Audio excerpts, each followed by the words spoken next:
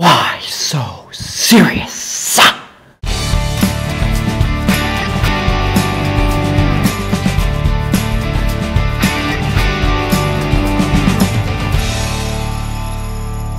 Could I have done that intro any more cheesy and any more close to the camera?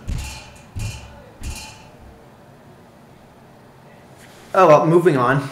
The Dark Knight is touted to be the greatest superhero movie ever made, like the godfather of superhero movies.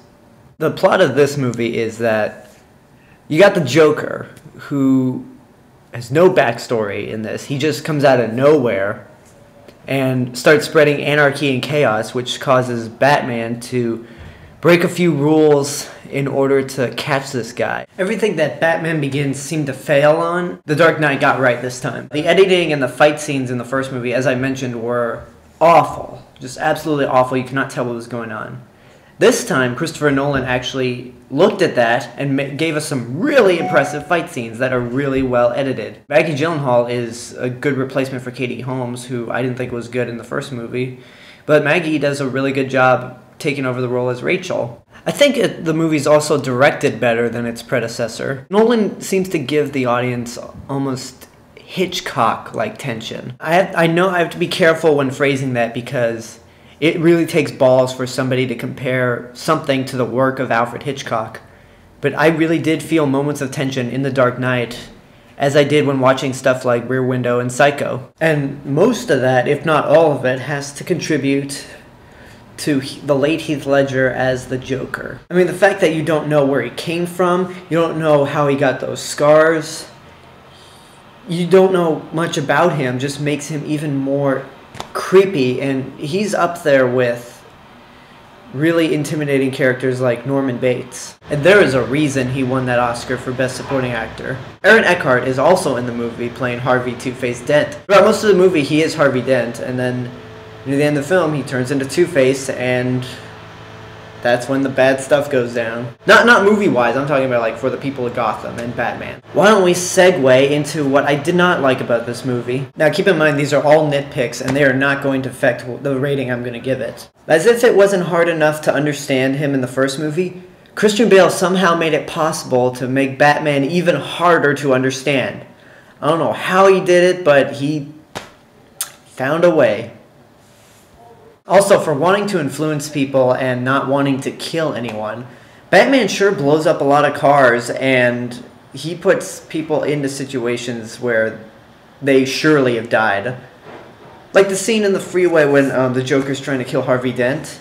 In the Tumbler, he runs into a garbage truck, and like this is the Tumbler, this is the garbage truck. The garbage truck goes like this, and the driver's seat is like crushed. That could have easily killed the driver. But again, nitpick. Now the big thing that irritated me, and I gotta give credit to how it should have ended for pointing this out, when the Joker's in the middle of the street and goes, come on, I want you to hit me, come on, hit me, hit me. Batman looks like he's gonna hit him, but then he like turns to the side and wipes out. And the way it's set up, after he wipes out, the Joker just gives this look of like, pathetic. And there's a moment of silence to where you could easily edit in the wah wah wah sound effect. And how it should have ended pointed out that, yeah, if he hit the Joker, there's most likely a chance that it won't kill him. So that scene, I don't think that scene really did make Batman look good. I mean, maybe morally it did, but as a badass, did not make him look good. But again, it's all nitpicks. It does not affect the rating. It's still a marvelous, marvelous movie that's going to stick around for a long time. Overall rating is 5 stars. It's not 6. It's not that little extra rating, but hey, it's still a great, great movie. Now let me surprise you with this. This movie is really great. I've already said how amazing it is. I love it to death.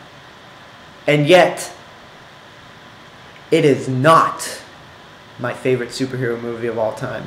And I'll make a separate video of the other movies that I like over The Dark Knight and why exactly I prefer them over The Dark Knight, but that's another video for another time. And if you follow me on Twitter, you can probably get a hint of what movie I do like over The Dark Knight. Alright, so that's my review. Thank you guys for watching, and I will see you later. Bye.